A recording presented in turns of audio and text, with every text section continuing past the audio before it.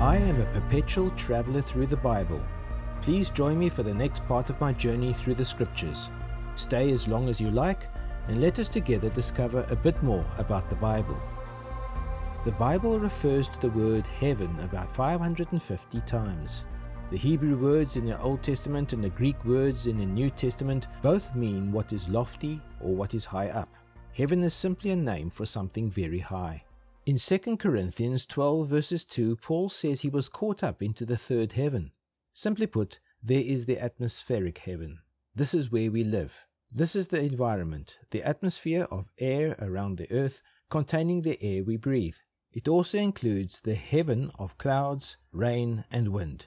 Above our atmospheric heaven, there is the planetary heaven, containing all the stars, the planets, the sun and the moon, and all the celestial bodies, where there is an infinite amount of space. Thirdly, there is the heaven where Paul was caught up, the third heaven. This is the home of God, the divine heaven where God dwells. While we understand that there is no place that can contain God, Scripture makes that very clear because He is too great, too glorious, and too infinite. But even though heaven, as it were, cannot contain Him, it is His throne. Paul was saying that he was caught up beyond the atmosphere, beyond the planetary space, into the very abode of God. Paul, when he was caught up into the third heaven, was not even allowed to talk about what he saw. However, when you come to the New Testament, the best description of heaven comes right here in Revelation chapter 4 and chapter 5, as John goes up to the third heaven and is told by God to write down what he saw. This is the record of what John saw and heard when he was taken into heaven. Keep in the back of your mind that Revelation is firstly a book of symbols. Secondly, it is a book written from the viewpoint of God Himself. And thirdly, everything in Revelation is mentioned elsewhere in the Bible. Revelation in this respect summarizes and concludes God's complete revelation and dealings with mankind. In the last podcast, episode 28, I introduced you in the first 4 verses of Revelation chapter 4 to what John saw when he was caught up into the third heaven. He saw a great throne and someone sitting on it, and we learned that the person who John saw on the throne was God in His fullness, God the Father, God the Son, and God the Holy Spirit, as represented by the 3 colors of jasper, carnelian, and emerald. Now we read further in Revelation 4 verses 5 and 6 the following. From the throne came flashes of lightning, and rumblings and peals of thunder, and before the throne there was, as it were, a sea of glass like crystal. These are all symbols. What they really represent does not always appear like this. These are pictures, a manifestation of what actually is there. So what is manifesting itself? Flashes of lightning, rumblings, peals of thunder. These are the sights and sounds associated with the giving of the law on Mount Sinai in the Old Testament, where the mountain was shaken constantly with great rumblings and thunders. The mountain was covered by dark clouds lit by lightning flashes. It was so awesome a sight that the people of Israel were stunned with fear. These sounds are a symbol, therefore, of the judgments of God. What we have to understand about the book of Revelation is that this book describes a time when God deals with mankind in a new way. At the end of human history, God at last turns from grace into judgment. We see God in His role as sovereign judge over all people. The symbols here of lightning, rumblings, and peals of thunder are repeated several times through the book of Revelation. They are a reference point to which the book returns again and again, in Revelation 8 verses 5, Revelation 11 verses 19, and Revelation 16 verses 18. Each time they appear, an additional element of judgment is added. The other symbols in Revelation 4 verses 5 to 6 are symbols of the Spirit of God, who is the instrument of God's judgment. John saw 7 burning lamps blazing with divine vengeance. That is the Spirit of God. John saw a great sea of crystal before the throne. Crystal speaks of the purity and the holiness of God. The sea is the Spirit of God in His purity and holiness. That is why we call him the Holy Spirit. It is that holiness which he must impart to anyone who dares to stand in the presence of God. That is what Hebrews 12 verses 14 tells us.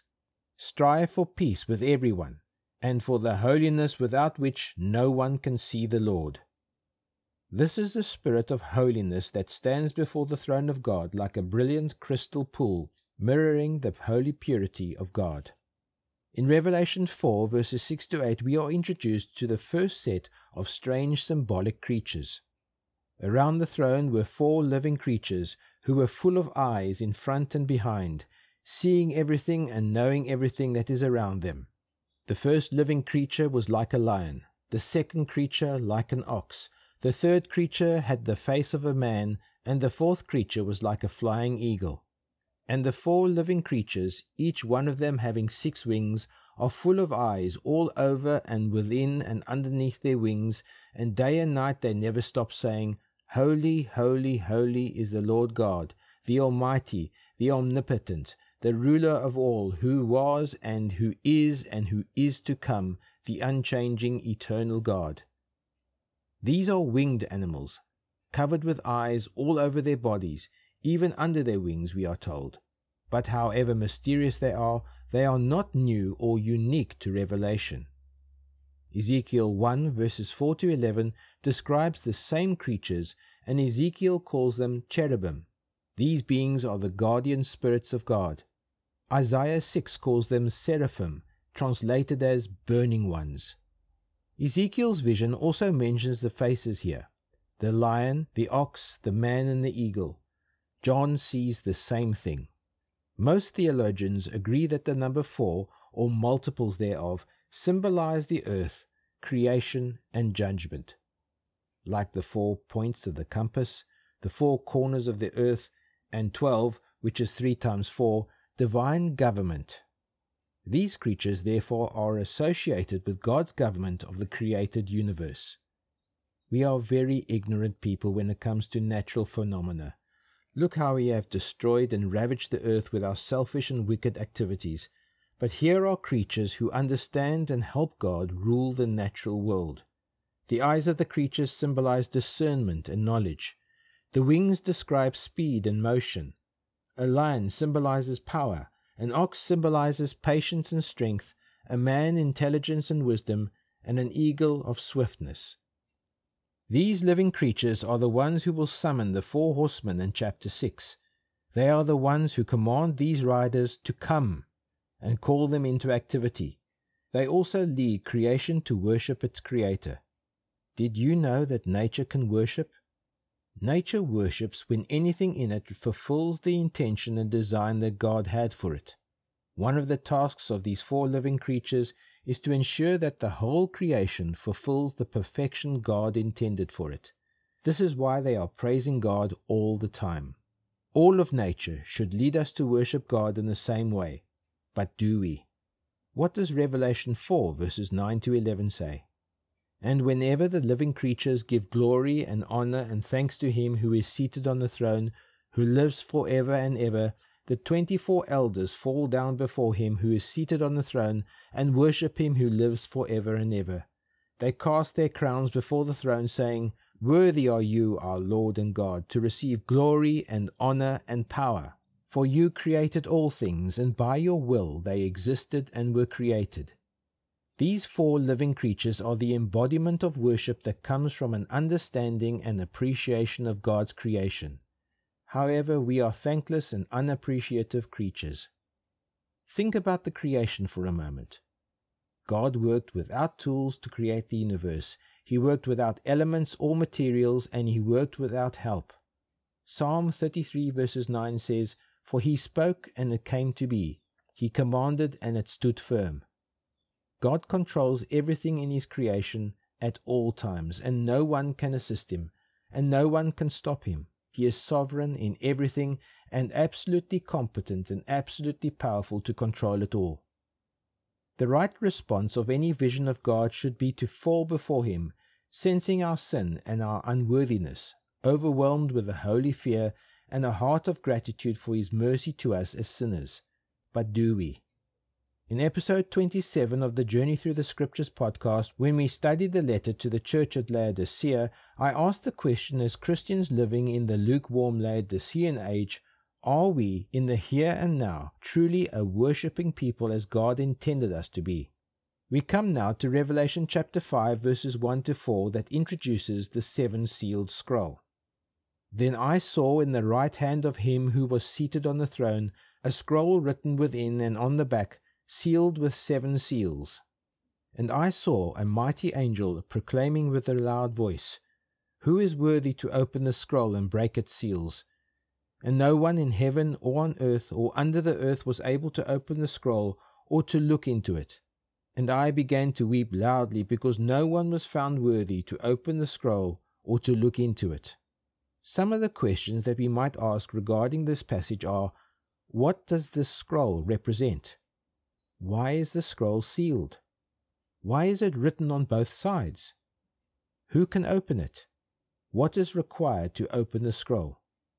It is not a book, but a scroll, which is rolled up parchment or paper with 7 seals on the end, so that as the seals are broken, the scroll is unrolled, and the writings on it are revealed and can be read.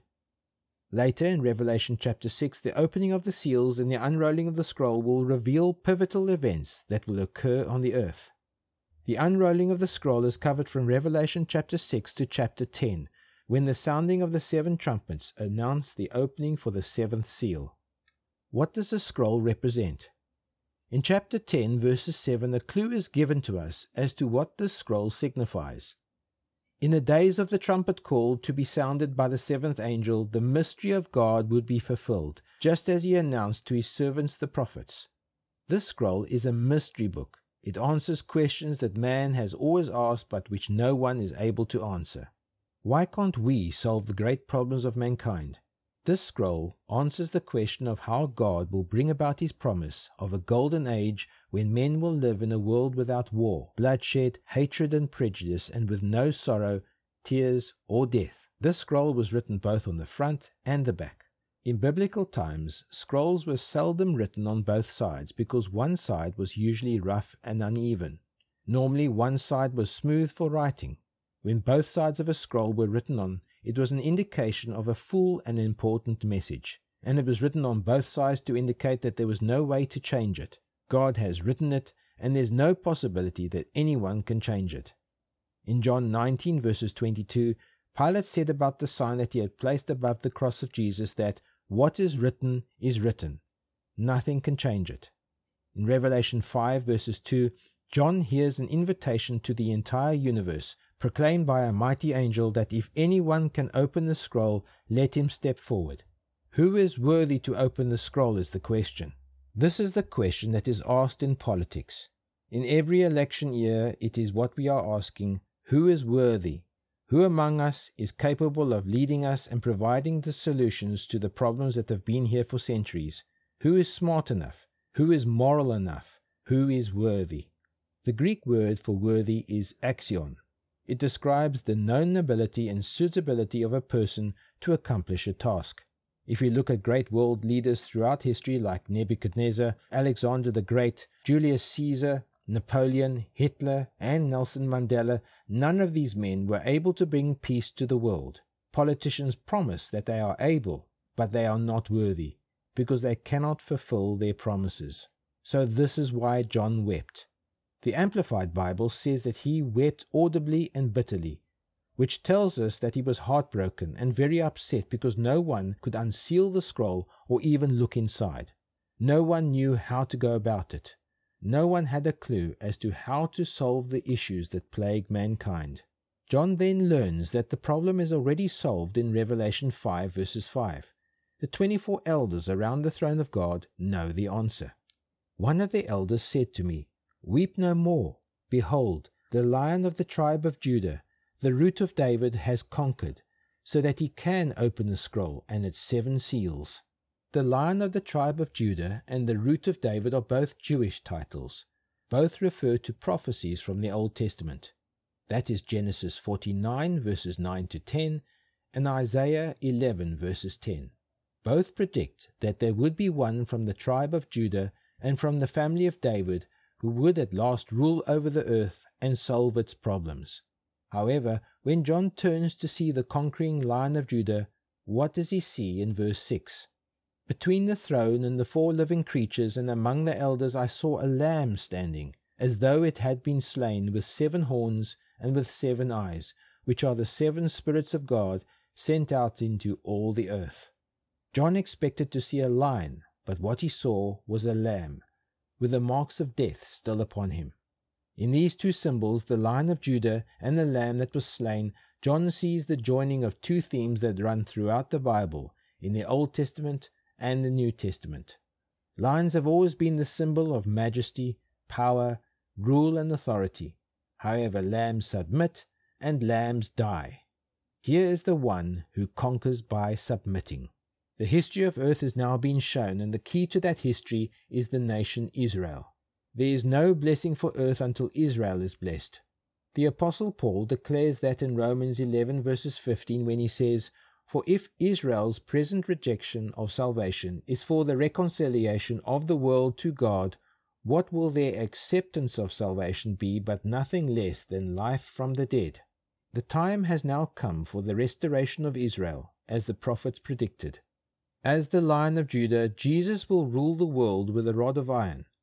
Psalm 2 verses 1 to 3 and verse 6 says that, "If anyone is weak and faltering, helpless or hopeless, this lion will also be a lamb.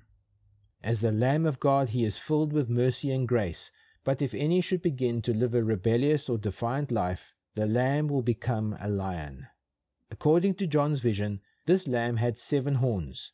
Horns in Scripture symbolize power, and 7 is a number of completeness. So, the lamb has completeness of power.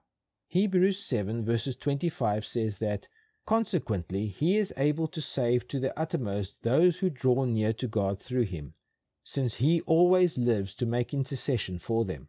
And Matthew 28 verses 18 declares that all authority in heaven and earth has been given to Jesus. The 7 eyes of the Lamb speak of full intelligence and discernment by means of the Holy Spirit. These 7 eyes are the 7 spirits of God, which, as we have already seen in chapter 1, is the symbol of the Holy Spirit. John 2 verses 25 tells us that, "But Jesus on his part did not entrust himself to them, because he knew all people, and needed no one to bear witness about man, for he himself knew what was in man." Jesus, therefore, is the only one worthy to take the scroll and to remove the seals, and to disclose and execute God's plan for the final stages of human history. Jesus came and he won. He defeated death. He defeated Satan. He defeated demons. He defeated sin. He defeated hell. Jesus the Lamb is worthy because the Lamb is the Lion, and the Lion is the King of Kings. It is his death as a lamb that now qualifies him to be a lion and a monarch. This is David Wiles, your fellow traveler in Christ, and this has been the Journey Through the Scriptures podcast, episode 29.